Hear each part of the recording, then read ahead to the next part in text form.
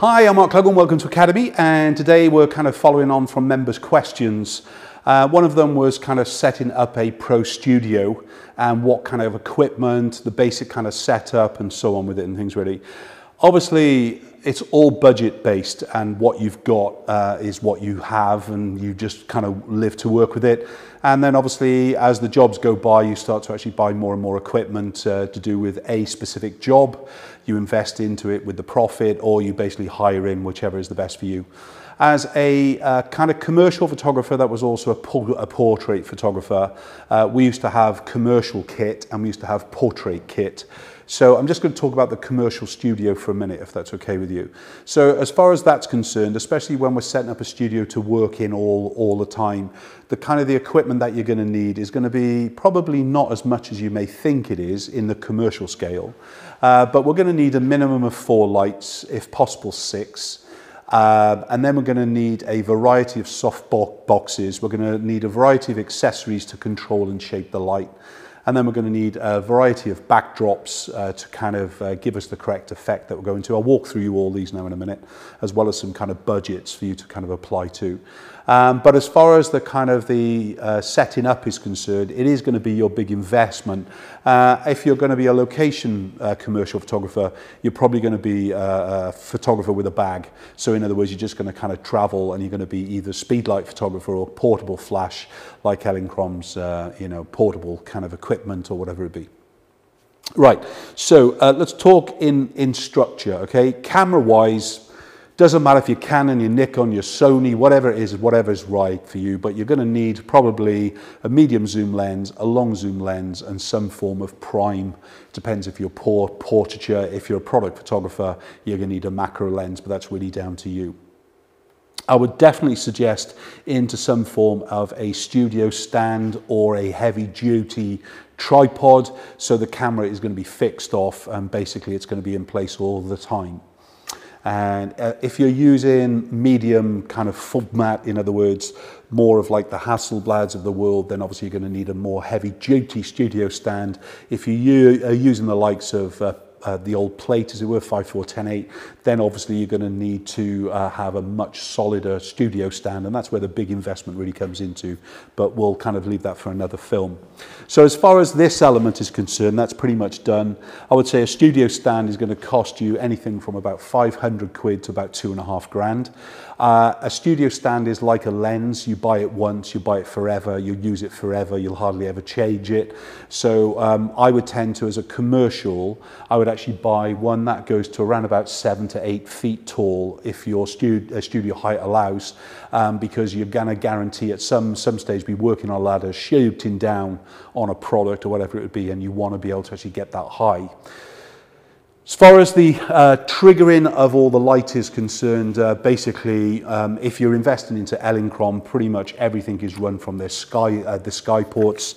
So I can basically tell different groups, different channels to fire at different times of the shoot and things really. So again, that's really down to what you're kind of running with.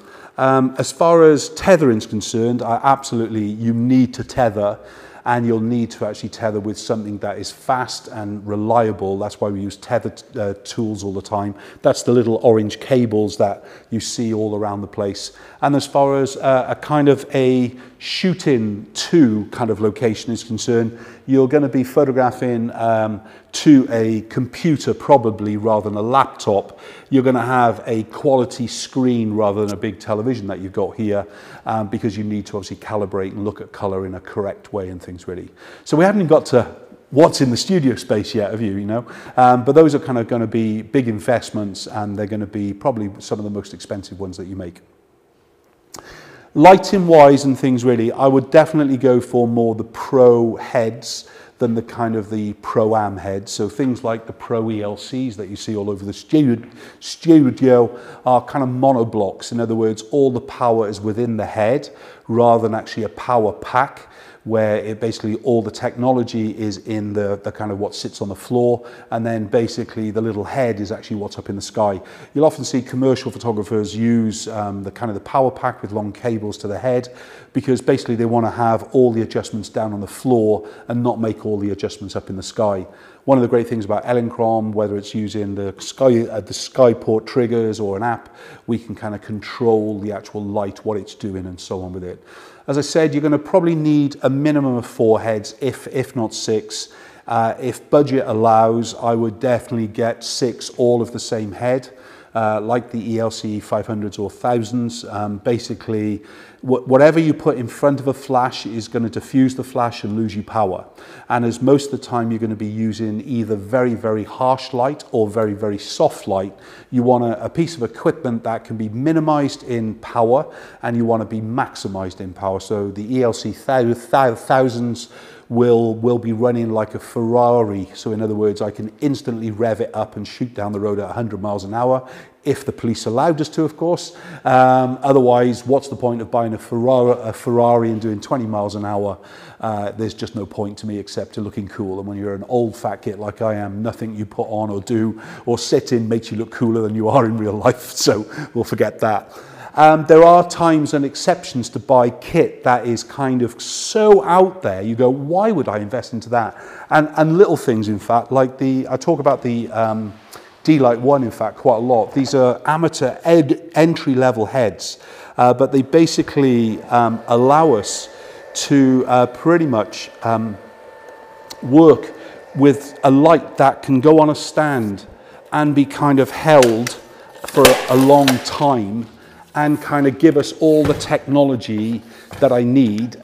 So these are great little heads, especially if you use them like we do, as little kind of kick lights, or if you want to kind of hand hold it, even just kind of coming off stand. And if you see kind of some of the fashion photography that we do, kind of a little bit more editorial, sometimes you'll just happen to see either me or an assistant holding that head as well with it and things really. So again, it's not always about buying the Ferrari, it's about buying the right thing for the job.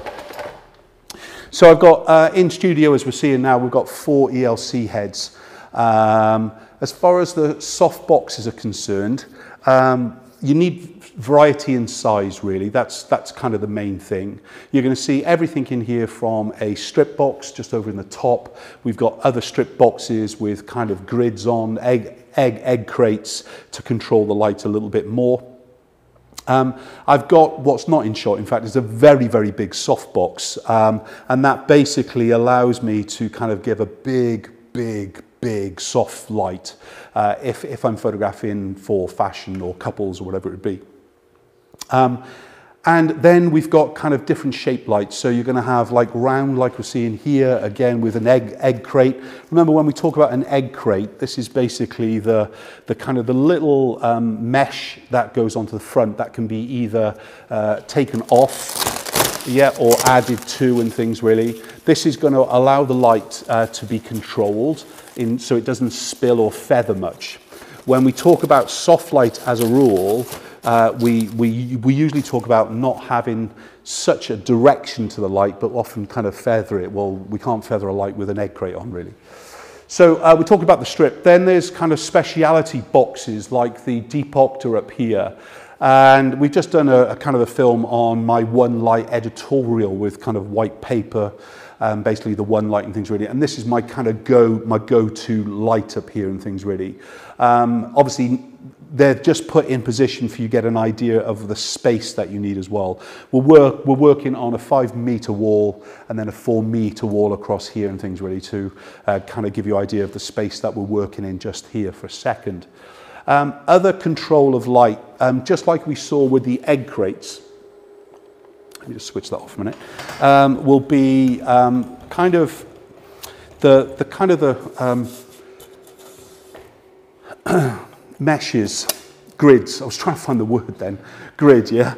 A grid, and basically this does exactly the same as the kind of egg crates is concerned, it controls the light to go in an angle, and you can see that. It's because when I look through it, you can see my face, but if I turn it, it blocks my face, okay? So that does the same with light. As you turn the light can't spread, so it does control it in a very, very direct kind of source. But like I was saying to you, we need basically things that are going to make the job easy. Me and my age and everything else, it means pretty much most of the lighting stands that we use are on wheels, and wheels that can be locked. You're seeing two kind of main wheelie stands here. Both are additives to the actual studio stand itself. This is just kind of one that bolts onto each the stand leg. Whereas this is an auto dolly, which is my preferred kind of function really, because quickly I can kind of just lock it off and it's pretty much just solid to the ground then at that point. In the next kind of breath, just pressing it up, it's going to move around the actual set without any trouble. Again, a little bit of, let's turn it around the other way, Mark. A little bit of kind of an expensive add-on, but if it saves you back and allows you to work quicker, and, you know, setting the studio up at the end of the day for the next day is something you've got to get into the habit to. And I always kind of refer to it as seeing kind of an old-fashioned shed where you see a hammer and you see a painting of a hammer where it belongs, yeah, and a spanner and a screwdriver and an axe and whatever it is. And I like a studio to work in that way if possible as well. And when you're working in small spaces, everything's got to have a home. And often in a commercial studio, you'll see a kit room where basically everything is stored off in to make it nice and easy. So you go to the cupboard to bring things out instead of actually just leaving everything around the place. It's a very lazy studio where kind of you got stands that don't need to be in the space. And Brandon, our video guy, is smiling at this point because we just discussed about extra stands in set for no reason. Anyway, so we've talked about the kind of the stands, we've talked about the lights, we've talked about the accessories. As far as backgrounds are concerned, I definitely want a big white wall. You know that already. This is a 5-meter white wall. Nothing's allowed to be screwed into it. It's as high as we could physically get it, and it's got a beautiful finish as far as the plaster is concerned. So if I need that massive white, I've got it there already, and I can basically use a white vinyl or a paper on the floor to lap up to kind of give me a full 5-meter almost cove without having a cove in studio with it. As far as the background's concerned, the other things that I need is a black. I tend to go for a 4-meter black background. I'm not sure if you can get a vision up there, but just there's a few colors that are available in the 4-meter width, and black and white would both be ones that I would have up in studio all the time. They don't get replaced very often, which is good because they're quite expensive, yeah?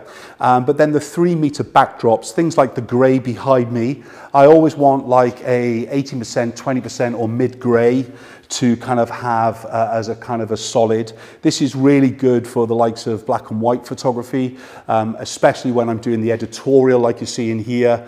Basically, I can swap it quickly from a white background to the gray background and get a whole different kind of look and feel without having to change everything else.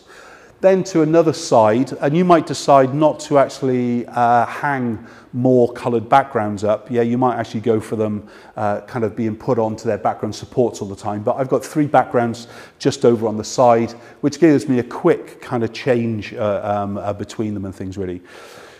So what are we looking at in cost? As said, as far as the stand is concerned, anything from about 500 quid to about 2.5 grand. We're looking at the 4 heads, so the ELC heads, you're not going to get much change out of around about 2.5 grand for 4 heads. When you're looking at the D-Light ones, of course, you're getting a kit of 2 lights, 2 stands, small soft boxes, blah, blah, blah, for about 500 quid anyway, kind of with it. So a lighting investment, somewhere between about 2.5 grand to 3.5 grand, probably what you're going to be going into. And remember, those lights are going to last you for a very, very long time, a bit like the soft boxes you're going to buy. If budget is budget, then obviously buy what you can afford to begin with, but avoid from buying cheap Chinese kind of unacceptable, unreliable equipment. You want it to fire every single time in the guaranteed exposure that you kind of set it to. That's why I love the likes of the Elinchroms, is because they're pretty much guaranteed to give out the perfect exposure that you set time and time and time again. Look at things like C-stands or dolly stands. You're looking anywhere between about £100 and £200 a stand. A C-stand is basically something that often they're polished chrome. I've got no idea why. Anyway, because you have to matte black them all down all the time to kind of stop them being in reflection. But they'll kind of go from a kind of a foot stand like that and then a column. And basically when you undo the feet, it basically gives you the tripod styling with a kind of a width. But then they're good for as far as the kind of the boom stands is concerned. You often see those in commercial studios. But again, a big stand, where's it here? The kind of the big 3 column stands like we're seeing.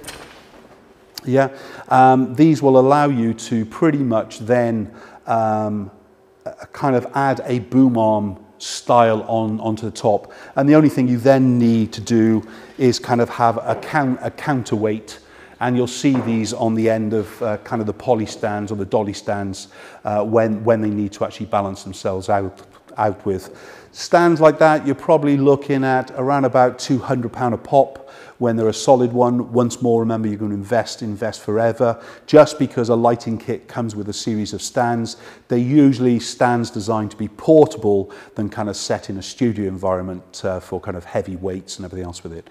But saying that, you know, some of the stands you'll use forever and not really worried about, but we definitely want at least 1, 3 or 4, even a 5 column commercial stand, so it'll be thicker to actually take all the weight. And things like the Manfrotto stands even come with kind of a guarantee of being able to take a pound weightage. That's why they're often used in the likes of the film world for insurance purposes and so on. You can imagine how much weight they're kind of being supported on and things really. Soft boxes, Elinchrom Rotoluxes, you're looking anything from about a £200 to about a £600 kind of level. Some are a little bit more expensive than that. If you're investing into a little bit more of kind of a different, I'm not sure if it shows on the other side as well, these are just Photix boxes, and they're cheap as chips, these are. They're about 100 quid, 150 quid, depends on the size, depends on the finish, and that includes the actual egg crates that kind of come with them. All have 2 layers of diffusion and so on. Background wise and things really, you're looking probably between £35 for a roll of paper up to about 70, depends on the different brands and everything else with it. If you've got to have a colour swatch for a client, make sure that you use the likes of the Colorama swatch books. You send it off to a client so they can choose the exact colour, and remember to bill every background to that client no matter what, even if they don't use it, because some of them say, oh, can we have this one, but we'd like to look at that one on the day. And as long as they're aware they're being billed for both backgrounds, whether they're used or not, it's no big deal, and that's going to go on the invoice no matter what. Probably the cheapest things to invest into though are the likes of the reflector flats. These are just polystyrene boards. This one, for instance, 20 quid. We paint the one side black, the other side white, and pretty much you're ready to rock. The cycle stands that we use to actually support them, they're looking around about anywhere from about 8 quid to about £25 and things really. Don't think I've missed out on giving any costs, have I? I think that's pretty much it, you know. So I know it's a bit of an investment, but we're talking about commercial photography, which means that you can be paid for your services, but you might also be able to actually charge for some of the equipment that you're using as well and things. So hope you've enjoyed this film. I'll see you in the next.